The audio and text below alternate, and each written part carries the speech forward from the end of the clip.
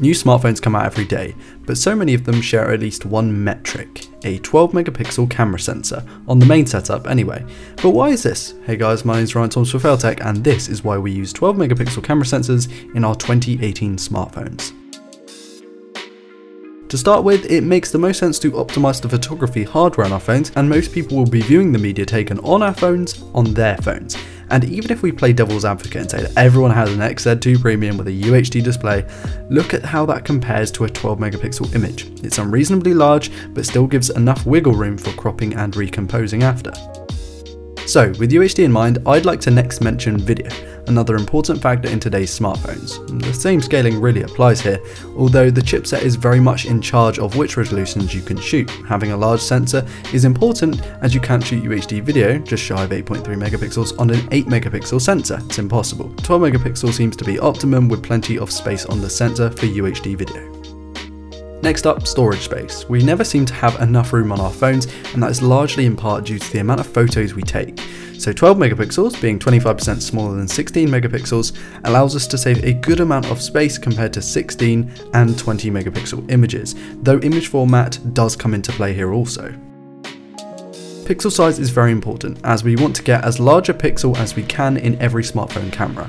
This is very much due to the fact that the average smartphone camera sensor is a fraction of the size of a full frame camera sensor, and the size of each pixel directly translates to how much light said sensor can input. In short, the larger the pixel, the better the camera is in low light, which for a smartphone camera is often its Achilles heel. 12 megapixel means that we have a sharp enough image but allows each pixel to be significantly bigger and allow more light than a smaller sensor with a larger megapixel count. And on the subject of light, the camera lens is crucially involved with this, so a wider aperture like f1.6 or f1.8 is going to let a lot more light in than say f2.4. Let's suppose a 12 megapixel sensor with f1.6 aperture is being compared to a 20 megapixel sensor with f2.4 aperture. The former is going to win in low light as long as the sensor size and processing are the same in a controlled environment.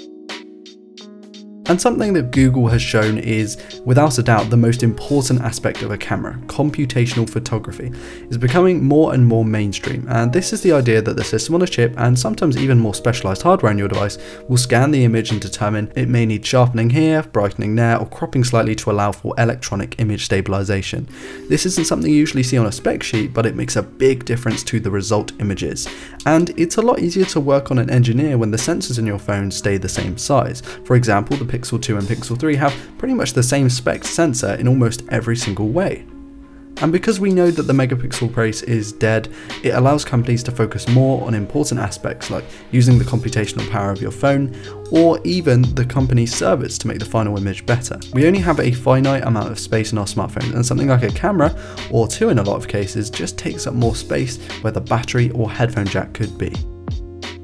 So rounding out, 12 megapixel balances pixel size with file size, with sensor size, with video resolution, and also with image quality. And I'd just like to point out that 9 of the top 10 DxOMark scorers sport a main 12 megapixel sensor, so the industry knows that the megapixel count makes a minimal difference up to a certain point. And that's it from me, guys. I hope you enjoyed the video. If you did, please do like or dislike or comment and subscribe if you're new around here to never miss a video like this one. I want to give a massive shout out to my patrons, and I urge you to go and follow me on Patreon if you can, because it really does help out the videos. My patrons are awesome. Thank you so much. Also, please do check out my social media and Discord. Links will be in the video description. As always, my name is Ryan Thomas with Failtech, and I'll see you in the next video. Peace.